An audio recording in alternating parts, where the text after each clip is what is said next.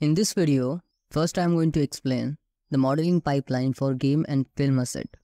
Then I will show you practically how you can use the sculpting modifier and shrinkwrap modifier to create different variations of the same model in terms of vertex count and details. Here is a simple cube. Think of it as a hard surface model.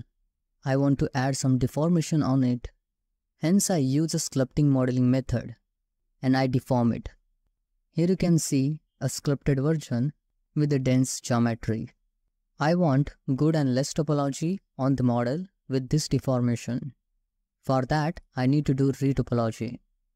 You need to listen carefully to what I will explain first. When we create a game asset, we bake high poly model on its low poly version. In specifically hard surface modeling, it is quite easy. You don't need to worry about topology, because at the end, you are going to triangulate that model. When we create film asset, we create high poly model or sculpt. Model can be organic or hard surface. One important thing you need to understand. When you create a model with the sub-D modeling, that time you don't need to create retopology for it, because you have already created good topology during the modeling process. But when you create a model with the sculpting, you need to do retopology for it, because that model contains n number of polygons, and it is an extremely dense model. In some cases, first we create a model with sub-D modeling, means it has a good topology. If we want to add some deformation on it, then we switch to the sculpting program, like Blender or ZBrush. There we add details or deformation with the sculpting method. Hence we get a more vertex count and dense model. So then we switch to the modeling program, and there we create a retopology for that deformed part. We create different versions of the same model in terms of vertex count and details. And this is the basic idea about the modeling pipeline or process. To create those different versions of the same model in terms of details and vertex count, we can use the sculpting modifier and shrinkwrap modifier. Why these different versions are important? If you want to take a close render of a model, then obviously you need more details. But that model is far away from the camera, then you don't need those much details. So you can switch a model with its lower version. And it is helpful to take a better and fast render. Here you can see I have created this face loop for this part, and I have added a sculpting modifier on it. Now I will add a shrinkwrap modifier on it, and I will choose a sculpted cube as a target object. Then I will add one more sculpting modifier. Place this sculpting modifier below the shrinkwrap modifier to smooth that mesh. And now I will continue my retopology.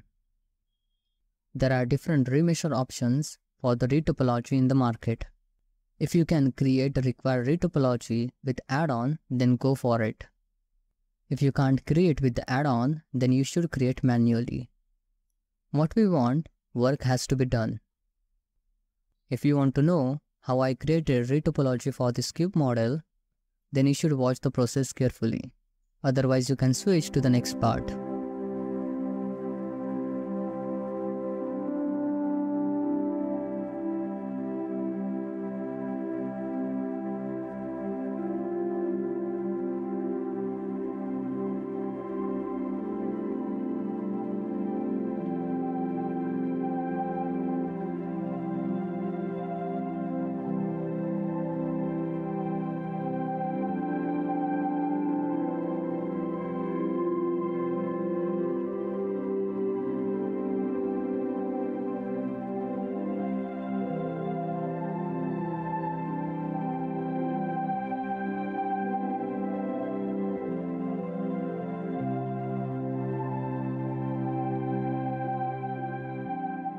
Then select this edge loop and add a 2-segment bevel to get those sharper edges, like this.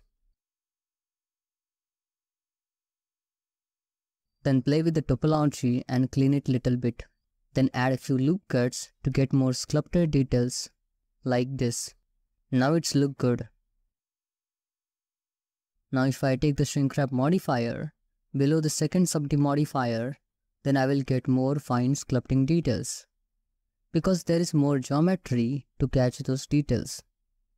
Just changing the position of the shrink wrap modifier and adding multiple sub-D modifiers I can change the amount of details on the model, and it is a non-destructive way. With this workflow, you can create different versions of the model with a different vertex count. And then you can apply modifiers and you can use them as per your requirement. This is the final version of the cube model. If you want to watch the complete retopology process, then you can watch it now. Otherwise, you can leave the video. I have explained the workflow here. I hope it will help you in your modeling process. Because when I was new in modeling, I did not know these things. I learned these things by listening to different industry artists about their workflows. Everyone has a different workflow, so you can choose as per your choice. I just wanted to share these things with you. So that's it for today.